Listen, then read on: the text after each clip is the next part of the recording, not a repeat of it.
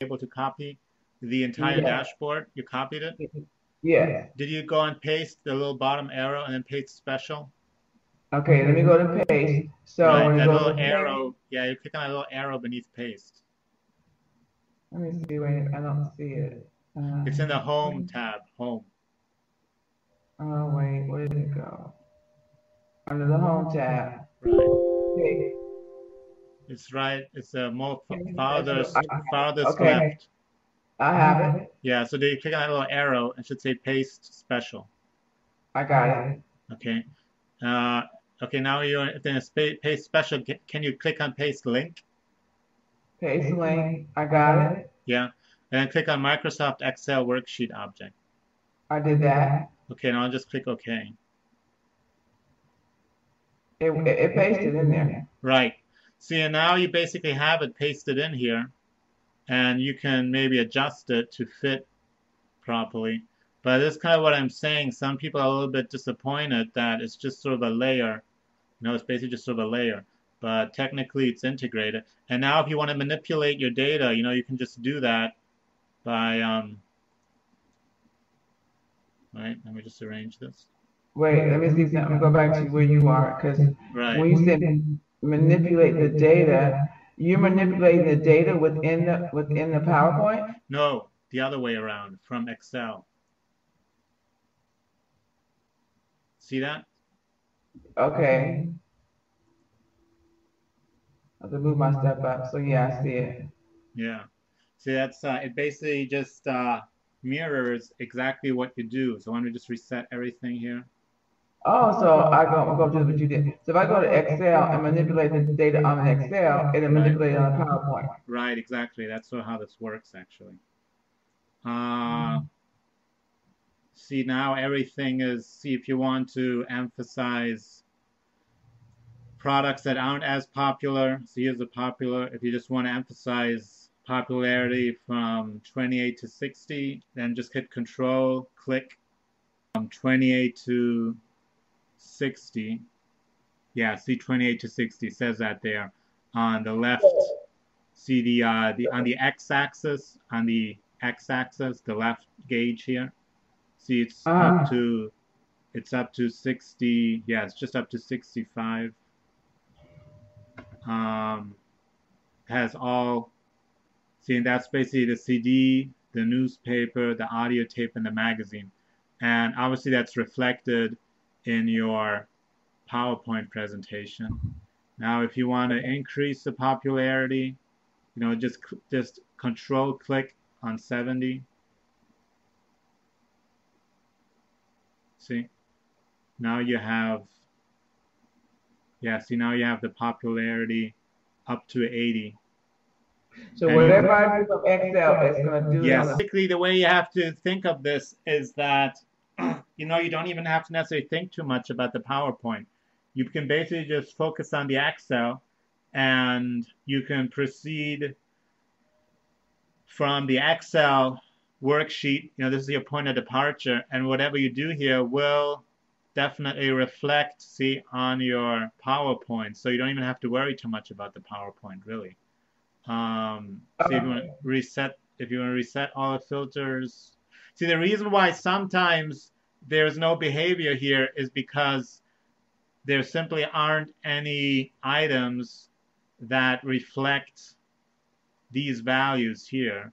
So let's just see, now I reset everything, and now we have almost everything. Yeah, we pretty much have everything back. Let's reset the popularity too. See, now we have everything back. See, if you want, just focus on the revenue without the popularity. See, the reason why sometimes you don't see anything here is because there's no real item that fits that correlation between popularity and revenue. So let's just filter with the revenue, just from 170 to 854. So control click, control click. See, now we have 170 to 559. That's basically all of. We basically have all of these. See, now we have Yeah, see now we have 656 to 1,615. It's basically the blue ones selected. Yeah, the blue ones are the ones that are selected. See if you want, so if you want just 170 to 854, you need to unselect these. They need to be in white. So when you select them or unselect them, where do they go? No, they're basically just dormant. Oh, okay. Yeah, they're just, and then you can reselect them. See now Oh, we I have, it yeah, changes the pie chart. right. See now we have 170 to 656. You see that here, and in that range we have four, but not five. We have four products that created that revenue, but see the one that's missing is a puzzle, because the puzzle generated more revenue. So we can see how much the Okay. puzzle generated even more. So yeah, see now the puzzle. So the puzzle generated 1,200. See the puzzle is the see this is kind of small. You can increase the size. I think you can increase the size by clicking this. Wait, cancel. And then you right click on puzzle. You right click, and then you go to font. See, and then you can increase the size.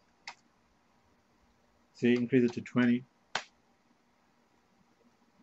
And well, now it's all the way at the bottom there. Right.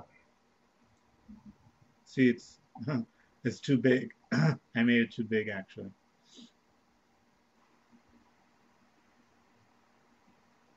Yeah, it's this one, right? XTLM. Yeah. Link it. Now let's make sure that here we can see it properly.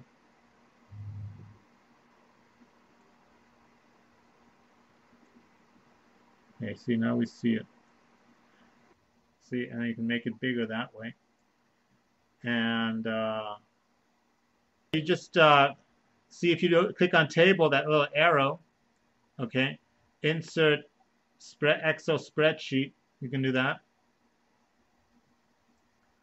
It'll insert an entire see, it'll just insert like that, an entire spreadsheet. And you can expand it.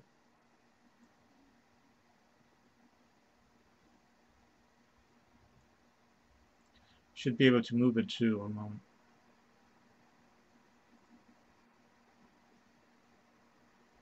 Yeah, move it like, see, you can move it. And now you can technically also,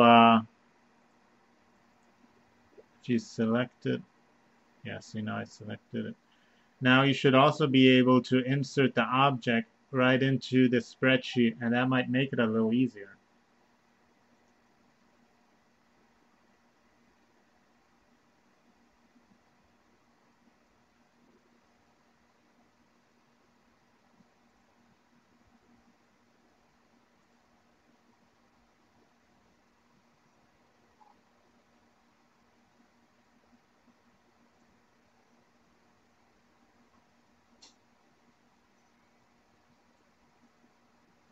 So this is the one.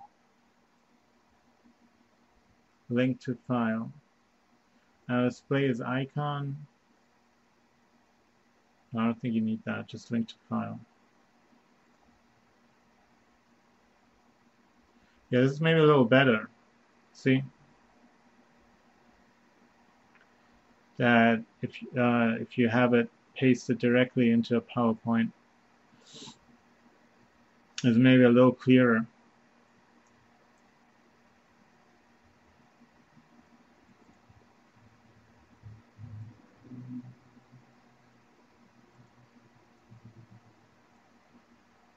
To adjust the size. Yeah, I think that's a little better, right? See, now you can also, apparently you can actually increase the size of the entire spreadsheet too. See, and then you have it like that. So you can increase the size of the entire, so you can basically manipulate it twice, inside the spreadsheet and outside. See, and then you can you can insert an object here, insert, see a text box, for instance. Insert text box. So you can insert a text box, and you can, and then you can annotate it.